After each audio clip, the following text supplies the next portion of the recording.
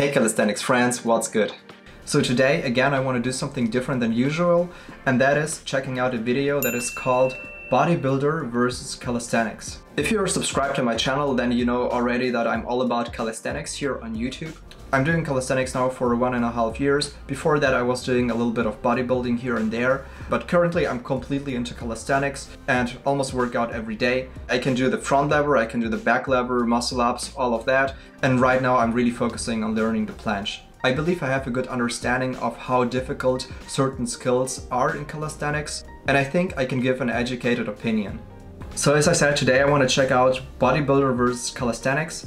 It's from Jesse James West and Chris Heria. You probably know Chris Heria, but Jesse James West is a bodybuilder, YouTuber, and he's growing recently really quickly. I think he grew from like 200 or 300,000 subscribers to now almost 1 million. This guy is really crazy dedicated. So in this video it seems like he tries to do calisthenics for the first time, which I think is great, by the way. You should never limit yourself to only one way of training. Try out different kinds of things and just take what works for you. But it's gonna be really interesting to see how a bodybuilder that is fairly advanced will handle all of these, calisthenics skills. So with that being said, let's just jump into the video and see how he does.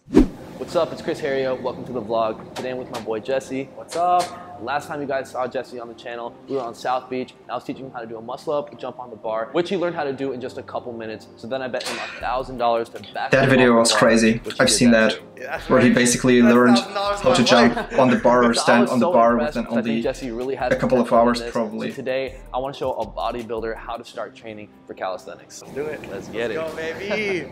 All right, so first off, we already I'm ready. And everything. I want to show you 4 advanced calisthenics exercises that we use to train with. In weight training, you can use the same exercise, just add weight to progress. In calisthenics, you have to use different progressions to apply more body weight, increase the overload, and that's how you progress to eventually using all your body weight with each repetition. Yeah, progressive overload with bodybuilding is kind of straightforward, but with calisthenics it's way more difficult. It's not really difficult, it's just you have to do more research and switch up and change the exercise that you do instead of just putting on more weight. I'm going to show you what each exercise looks like first. Or you can actually do that. That's weighted calisthenics. Alright, so you just hold on to the bar. First off, front lever. Lean back and hold. Arm straight. So it's that easy, right? That's a really good looking front lever.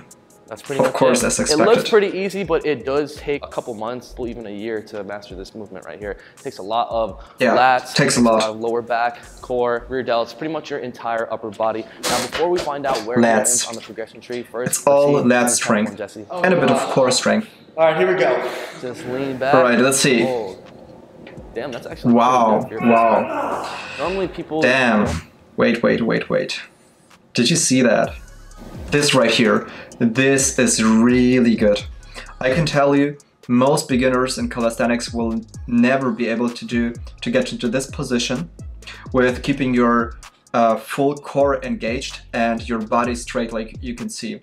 Most calisthenic beginners, when they try the front lever for the first time, and that was the case for me as well, you will automatically pull your legs up. So because you're lacking strength usually at first, your whole form breaks and you have to do a little bit of cheating, like pulling your legs closer to your chest, basically tucking them in. And he's not doing that, because usually that would be kind of like a reflex, when you do that, you even knowing that you have to like keep your body straight and your arms straight and all of that, as soon as you try it and you feel like you're hitting a barrier where you just can't go up higher, you would automatically, like try to cheat a little bit. But look at this. No cheating. Completely straight, and he managed to pull himself up, I would say like 45 degrees, maybe even more. There is really not that much left to the full front lever. Yeah, that is crazy to me. Obviously you can tell he trained his lats a lot. The rest is just normal tension in your core. You have to keep your body straight, of course, but that's way less difficult than having the pulling strength. So I assume he did a lot of lat pull downs if he's that strong already. Anyway, that's pretty cool. Let's keep watching. Damn, that's actually pretty good for your first time. Yeah, Normally, Chris Heria says it don't too. really have, like, that lower That's a back. really good So first the attempt. time they try to lift up their I'm legs, really lean impressed. back. Normally it looks like something like that, kind of like a boat. But you did that really well, and that's good to point out for other people trying this exercise as well. Now let's find out where you land on the progression tree so that you can start mastering this move. And hopefully in a couple of weeks you have some time to train, and we'll bring Jesse back and see if he's mastered any of these moves for real. The first progression I want to test is going to be the upside down deadlift. So it looks like this. Yeah.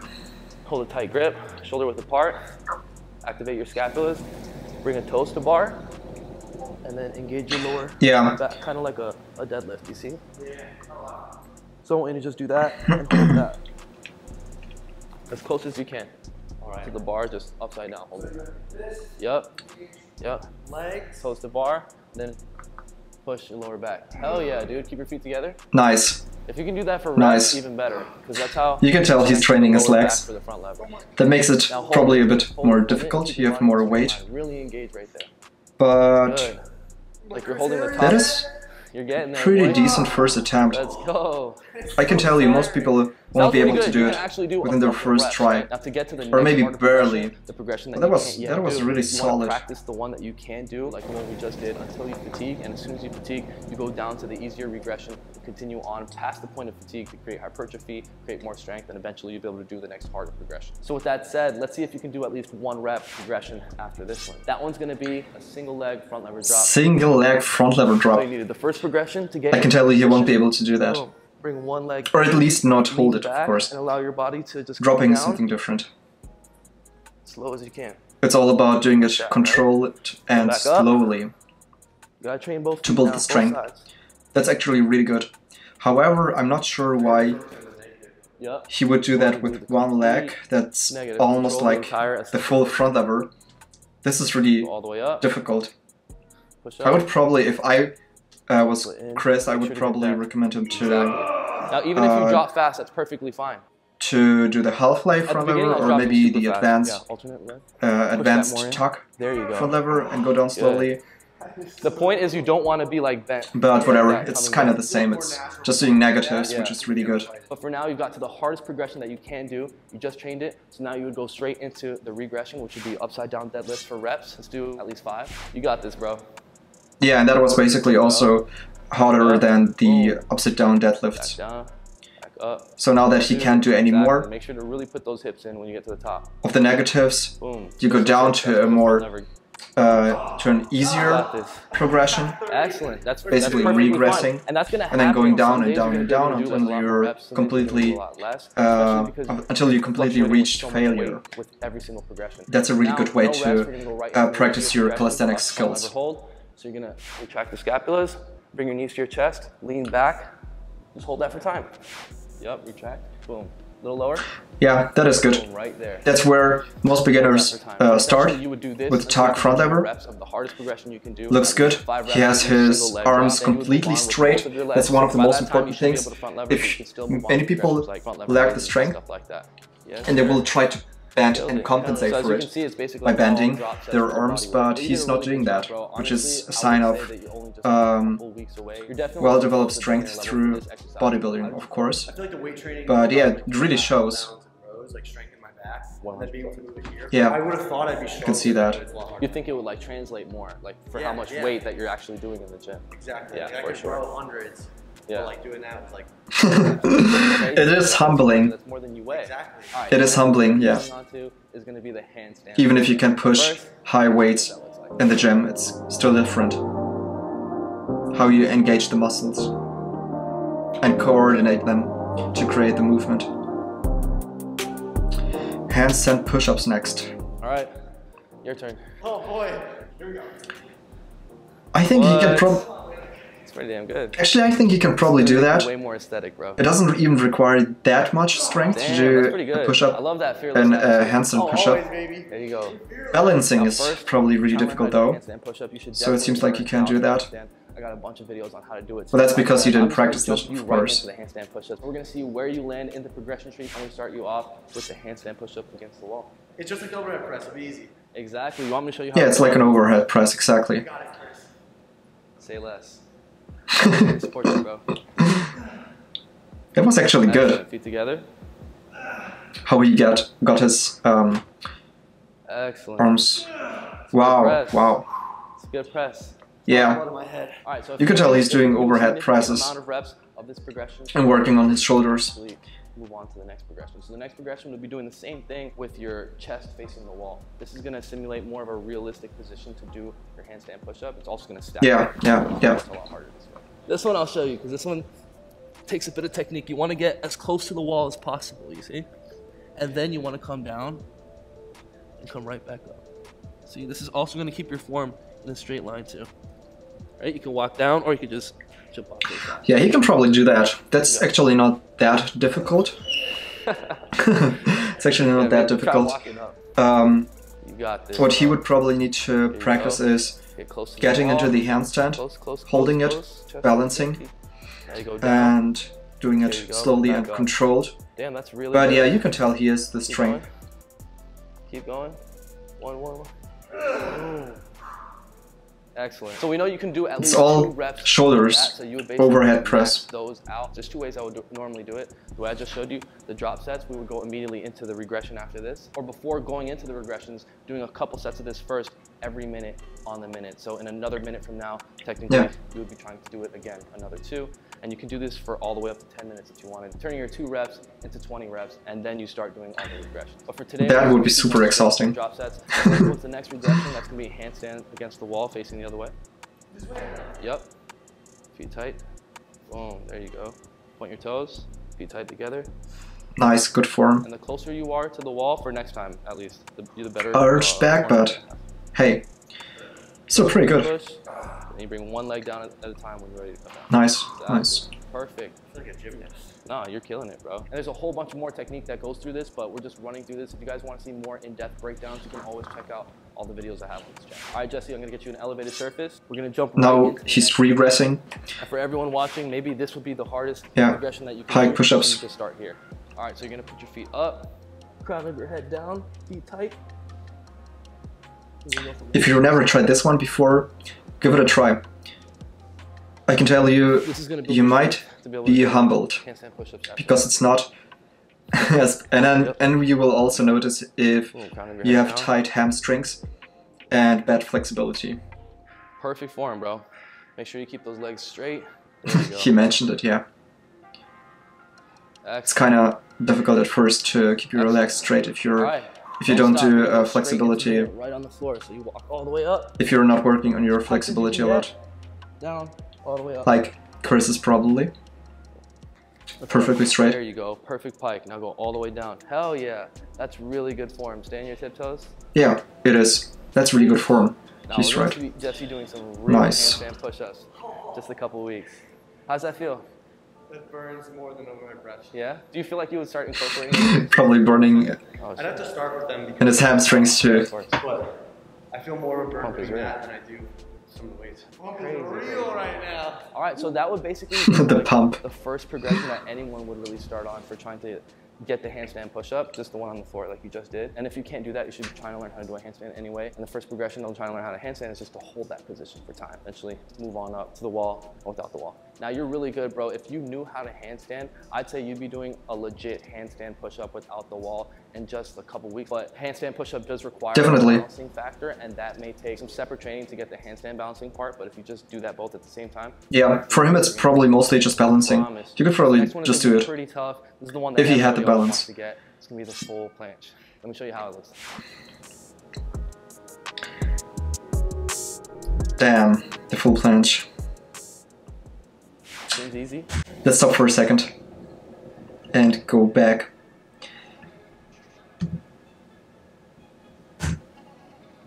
Do you see this? His hands are around his hips. That's how far he's leaning forward. And that's really, really hard.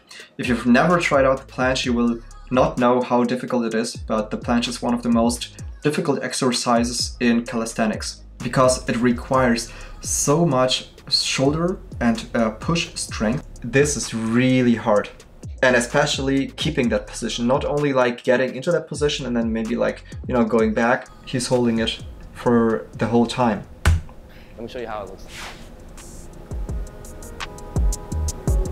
Yeah, that is that requires a lot of strength. Seems easy. No. Let's go for it. And it also doesn't look that easy, yeah. I like how you move those shoulders now. That's really good. That's really good. Yeah. Good. I mean, that is expected. I didn't expect anything else, but look. One of the most important things when doing the planches, keeping the arms straight. You don't want to bend your arms, you want to lock them out, like your elbows like this, and then keep them straight the whole time, throughout the movement. Now, if you don't have enough strength to do that, what automatically happens is your arms bend. You see this? But that's okay. Everyone starts out like that. And then you learn to really push out your shoulders. That's what he's also not doing right now. See this? They're like this. You have to like really push your shoulders out in front of you, like you're trying to like physically push something away from you. And then keep your arms straight and lock them out. But apart from that, he has really good core strength, you can tell. His whole body is completely straight. He has really good tension, but not enough strength to push himself up and stay in that position. But that is okay. Just gonna point out that going from there to the actual full planche requires at least like half a year if you're really fast, but for most people it's probably more something around 1 or 2 years. So just want to say that it takes a lot of time to learn the planche. We don't need to do it. No, that was good. This is you see that? The hardest ones that his shoulders are completely pushed out like this. That is really important. You want to keep that tension in your shoulders and your scapula the whole time, throughout the whole movement. For most people, this one is like a 2-year journey. The yeah, right. You want to do 2 years. Master the tuck planche. Then you master the straddle planche. That's with your legs out to the side. And then eventually you close your legs and you master the full planche. See the form? It's actually not even like completely straight. It's like a little bit bent like this, but that's because you're trying to push as hard as you can and your shoulders are like here. They're not here, they're here. And you master the full planche. So I'm going to start you off at the very, very first progression because you want to make sure you're doing it right so that you gain your strength with the right technique. So when you're training full planche, your arms need to be locked out, right? So that's why I'm going to teach you the first progression. The most important thing, lock out your shoulders. Your elbows out. I mean your scapulas. Bring your knees to your chest. Your elbows, your arms. Forward as you push down. That's super good form. You see, you nice. It out, you push this down and your body went up like a scared cat. Yeah, you see how this starts to bend now? Don't bend it no matter what. This is pretty good actually. Like Look, go more forward, let's go back. Keep it straight. He manages to keep his arms fairly straight, not completely straight, but more than I would expect from a beginner, while raising up his hips so that you're horizontal. That is almost a perfect tuck planche, which is the first progression. But as soon as he tries to go higher, what automatically happens is arms bend, losing the tension in the back and the core. Just go as far as you can while keeping your arms straight. Okay. All right, but I'm going to have you hold that position for at least 3 seconds. Many beginners, in fact, can't even do that. They can't.